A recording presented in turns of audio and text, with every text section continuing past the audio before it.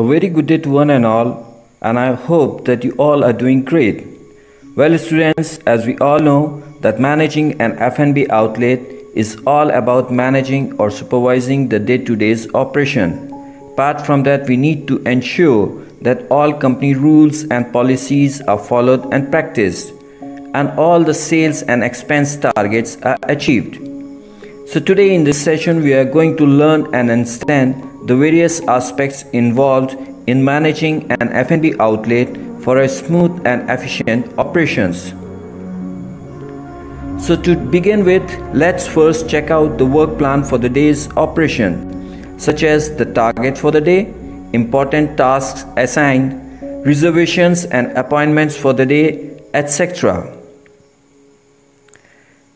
After that, we check out all the tools, equipments and facilities available and ensure that they all are operational and functional.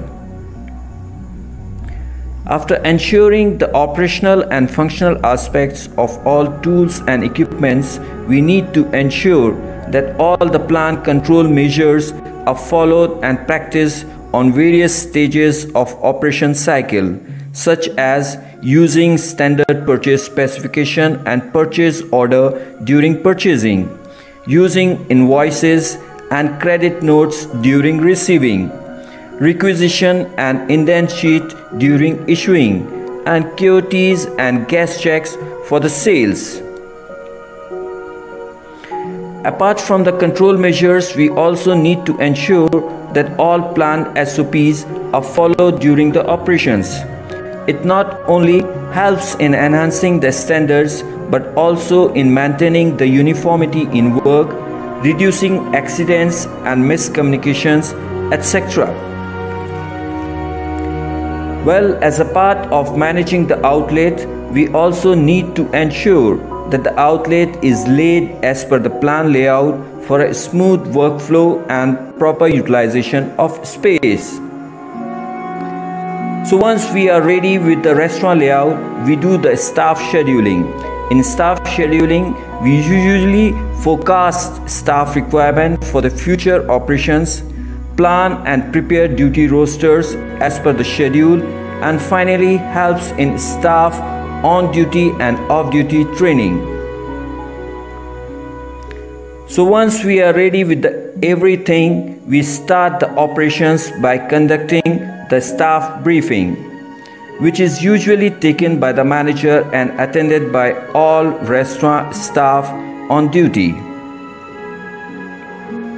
After the staff briefing, we can start up with the final execution of work by preparing the area and setting up all service tools and equipments and facilities. For this, we usually perform mise a sa and mise a plat. So now let's manage the operations.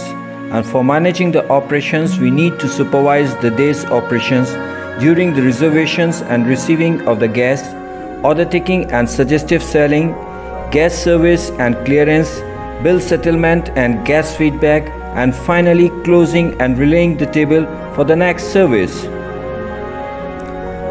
Once we are finished with the day's operations, it's time to close.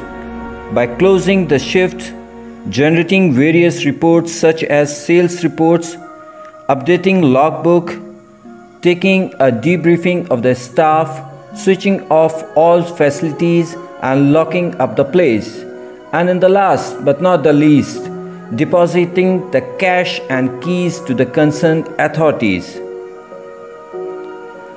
So I hope, students, now you have a better understanding of the various aspects of managing an F&B outlet in an effective and efficient manner.